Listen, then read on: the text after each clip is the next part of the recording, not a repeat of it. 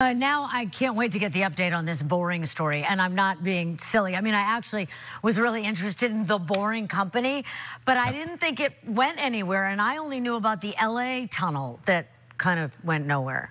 Exactly. You're onto it. 10 years ago, we've been talking about the promise for 10 years now, and there's one tunnel. It's 2.4 miles.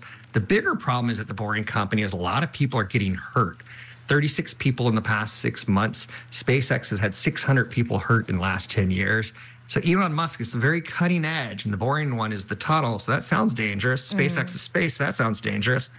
But a lot of people are getting hurt.